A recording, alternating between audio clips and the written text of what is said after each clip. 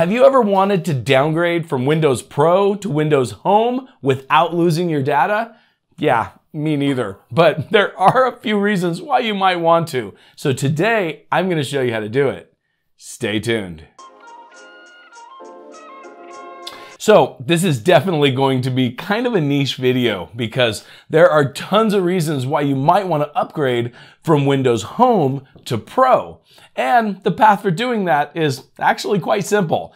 All you have to do is change your product key to a Windows Professional product key, and Windows will automatically upgrade you to Pro. However, Microsoft says that the only way to downgrade from Pro back to Home is if you do a fresh install. But here's the thing, I need Windows 11 Home for a video that I want to do, and I'm too lazy to do a fresh install. So I found a workaround, and that's what we're going to talk about today.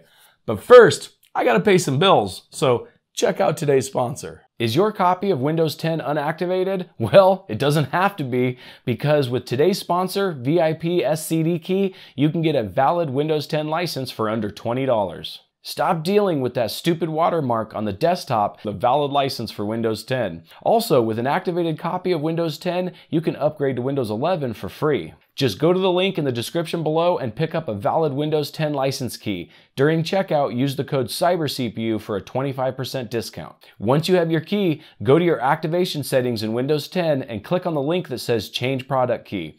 Enter the product key you just purchased and hit Activate. Now you don't have to deal with that stupid watermark that come with running an unactivated copy of Windows 10. Now, on with the video.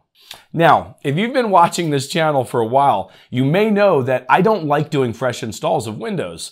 I like fixing systems rather than taking the easy way out and just wiping them out. In fact, that's the distinguishing factor of a good tech versus someone who works at the Geek Squad. Now, no offense to the people working at Geek Squad. You have to start somewhere, I guess. But like I tell people all the time, if the big box store tech was any good, he wouldn't be working at the big box store. He would be working on his own where he could make 10 times the amount of money. Now, like I said earlier, I needed Windows 11 Home for a video idea I had, and everyone said that the only way I could downgrade from Windows 11 Pro to Home was by doing a fresh install. Now, I understand that this is going to be a very niche how-to, but there are many legitimate reasons why you would want to downgrade from Windows Pro to Windows Home. For instance, I'll give you an example. I can't even count the amount of times that I've gotten a computer in my shop that has had just a straight up failed hard drive, that I didn't know what edition of Windows it had on it before the hard drive failed. So I went through the process of installing Windows Pro just to find out that it won't activate with the digital license because it probably had Windows Home on it to begin with. Now, I could waste another hour of my time completely starting over and reloading the system with Windows Home. Or I could buy the customers a Windows Pro license. But wouldn't it be much easier if I could just downgrade to Windows Home? So let's jump on the computer and I'll show you how to do it. Okay, so I'm going to be doing this from Windows 11. And if we come down here, let's go into settings real quick and let me show you here. Go down to System, go down to About, and you'll see this is Windows 11 Pro. And we're going to turn this into Windows 11 Home. Now, this should work with Windows 10 as well, using exactly the same process. But I'm doing it from Windows 11 because it happened to be what I had at the time. So I'm going to go ahead and close this. The first thing that we want to do is we need to get an ISO for Windows 11. So if you already have one, then that's fine. You can skip this step. But if you don't have one, the way you get it is just go ahead and open Chrome and search Google for your Windows download, whether it be Windows 10 or Windows 11. You're going to have to download for whatever edition that you're going to be doing this on. Since we're doing this on a Windows 11 system, we're going to go ahead and get the Windows 11 ISO. But if you want to do it on a Windows 10 system, you'll have to do it for Windows 10. I'll leave a link down in the description below for both Windows 11 and Windows 10. So if we scroll down here and you download the Disk 11 image, all you have to do is go ahead and select your edition, which we're going to get the multi edition, and then click on download now, and it's going to verify your request. It's going to want to know your language. Now you have to make sure to choose the same language as the version of Windows that you currently have installed. So if you installed English, you don't want to install English International or Finnish or French because then it won't upgrade properly. And we need this to upgrade our system. Believe it or not, we're going to be upgrading from Pro to Home, and we'll get to that when we get to it. So on mine, it's going to be English. So I'm going to select English United States, hit confirm. And then at that point, it will give you a link to where you can download. And to download it, you just click the link right here and it'll start downloading. But this is going to take a second to download, and I already have it downloaded, so I don't actually need it. So I'm going to go into my Documents folder, and here's where my 11 is right here. Okay, so once you get the ISO downloaded, just set it to the side. We're going to need that a little bit later. Right now, we got to make some tweaks in the registry in order to get this thing to think it's Windows 11 Home. And that's where the trick comes in. Let's get to it. Okay, so like I said, we need to go into the registry and we need to make the system think it's Windows 11 Home. And to do that, you go ahead and hit your Start menu and just type regedit. And go ahead and open your registry editor. Go ahead and hit yes to the user account control, and regedit should open up. Now, there's going to be 2 keys. Actually, it's going to be about 6 keys we need to change, but they're in 2 locations. So the first one is going to be in local machine, and then we want to go into software. And then from software, we want to go into Microsoft, and then Windows NT. So we're going to scroll down until we find W's, which is all the way down at the bottom. This is all alphabetical, so we want to Windows NT, and then we want to go into current version. And now from right here, there's a couple of keys that we need to change right here. The first one is going to be Composition Edition ID. So go ahead and find that. We got this right here, and for mine it says Enterprise.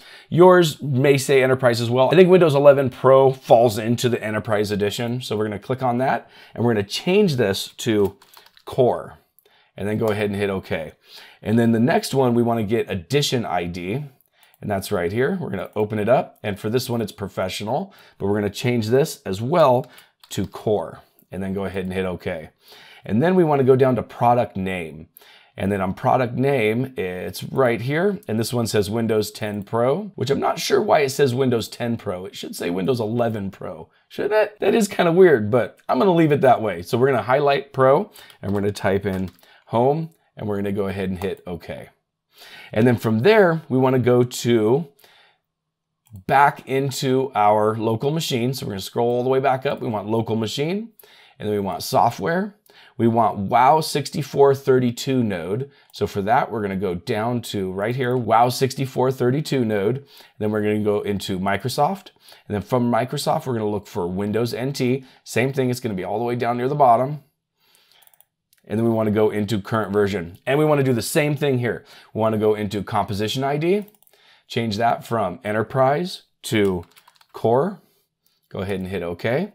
Then we want to go into Edition ID, and this one's going to be Enterprise. We're going to change this one to Core as well and hit OK. And then we're going to go down to right here where it says Product Name. And for this one, it says Windows 10 Enterprise, which Windows 10 again. I'm not sure why it does that, but not going to argue with it. I'm just going to change that to Windows 10 Home, and then go ahead and hit OK. And then at this point, we can go ahead and close the registry editor. Now, you don't want to restart your computer at this point. You essentially want to go to where that ISO is that you downloaded earlier, and we want to start an in-place upgrade. So we're going to go ahead and run setup. And that's going to take a second to get started. And once it does, we're going to go ahead and hit next. Let it do its checking for updates. And at this point, it's pretty normal what we're doing at this point. This is essentially an in-place upgrade. If you've ever done an in-place upgrade before, it's pretty straightforward. Okay, it says updates were installed, so it's restarting Windows Update. So apparently there's a newer ISO available, so it had to download a new update for it, but that's okay. So once we get through that, we're going to hit yes to the agreement. And of course, it's got to check for updates again, because why wouldn't it? Waste a little bit more of our time. So we're going to go ahead and let it finish that update check again. And I'm going to skip ahead until it's done. Okay, that took an extremely long time, but once you get to this point, it should say install Windows 11 Home, which is what we're trying to do, and keep our personal files and apps. So once it does that, we're just going to go ahead and hit install, and it should go through the update process. Now, the way this works is we're essentially fooling the installer into thinking that Windows 11 Home is already installed. So when it does an in-place install or an in-place upgrade, it's just going to install the version that it thinks it's supposed to install. And if everything goes the way it should, everything should work fine. Now, another thing that I want to mention is that I tested this process several times before I actually sat down to make the video, obviously. And I never noticed that it said Windows 10 Pro inside of the registry. I just assumed it was Windows 11 and didn't really look at it. The first time I noticed it was right now live while filming, but it is what it is. It's probably because this system started its life with Windows 10 and was upgraded to Windows 11 at some point in the past. However, with your system, just leave whatever version of Windows it says it has and just change the Pro to Home at the end, and that should suffice. At least we're going to find out if it does once this is finished. So I'm going to go ahead and let the installer finish its thing, and I'll meet you back in Windows. Okay, so we're back in Windows. That actually took quite a while to finish, but if we go into the Start button, click on Settings here, and we go into System, we're going to go ahead down to the About section, and as you can see, we are running Windows 11 Home. So when Microsoft says in order to switch from Pro to Home, you have to do a fresh install, they're wrong. And it was actually pretty easy. Now, once Windows is set up, you'll notice that Windows won't be activated anymore. That's because for some bizarre reason, you can't activate Windows Home Edition with a Windows Pro license. Personally, I think it's one of the stupidest restrictions that I've seen in Windows licensing, because Pro is supposed to be the better version of Windows. So a Pro license should activate Home too, but I guess it is what it is. So you'll have to have a license for Windows Home in order to activate your system again. Today's sponsor would be a great source for that license. Luckily, my system already has a digital license for Windows Home and Pro, considering they've both been activated on my system at one time or another in the past. Now, with that said, earlier in the video, I took kind of a shot at Geek Squad techs, but the sentiment is true. If you're working for a big box store as a technician, you can be making a lot more money on your own, at least if you're good. And if that's the case, I highly recommend you check out this video here where I show you how you can make money fixing computers on your own. I can honestly say that the hardest part about going out on your own is the guts to do it. But be careful, because the freedom that comes with being self-employed is kind of hard to beat. As always, you guys have a great day.